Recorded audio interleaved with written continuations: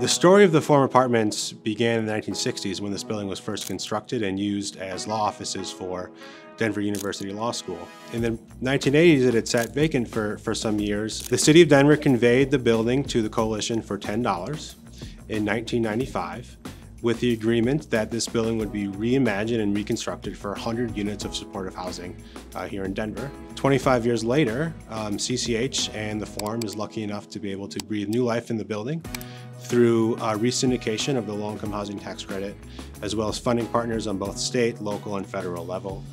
This new life into the building includes major capital and infrastructure improvements such as a new roof, new elevators, and a modernization of the building's heating and cooling system, which is an all-electric building now.